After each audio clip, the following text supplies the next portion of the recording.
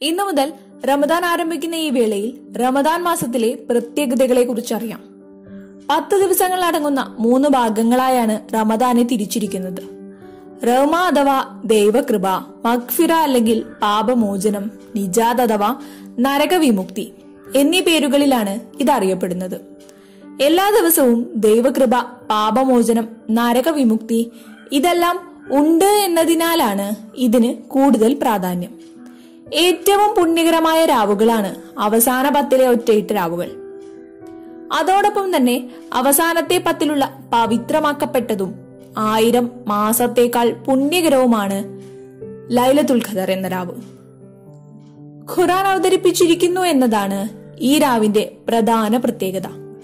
ഈ രാത്രിയിൽ ചെയ്യുന്ന പുണ്യപ്രവർത്തികൾ 1000 മാസങ്ങൾ കൊണ്ട് ചെയ്യുന്ന പ്രവൃത്തിയേക്കാൾ ഉത്തമമെന്നാണ് ഖുർആൻ പറയുന്നത്. കേവലം ഭക്ഷണപാനീയങ്ങൾ ഉപേക്ഷിച്ചുകൊണ്ടുള്ള പട്ടിണിയല്ല ഈ ഉപവാസം. നോമ്പ് എന്നതുകൊണ്ട് അർത്ഥമാക്കുന്നത് തെറ്റുകളിൽ നിന്നും പൂർണ്ണമായ വിടുതിയിൽ തന്റെ ശരീരവും മനസ്സും ശുദ്ധമാക്കുക എന്നതാണ്. അതായത് നാവ്, കണ്ണ്, കാത് അടക്കമുള്ള തെറ്റുകളിൽ നിന്നും, ഏഷണി, പരദൂഷണം എന്നിവയിൽ നിന്നും നോമ്പുകാർ വിട്ടുനിൽക്കണം. സ്വന്തം സഹോദരന്റെ പച്ച മാംസം കഴിക്കുന്നതിന് തുല്യമാണ് പരദൂഷണം എന്നാണ് ഇസ്ലാം പഠിപ്പിക്കുന്നത്.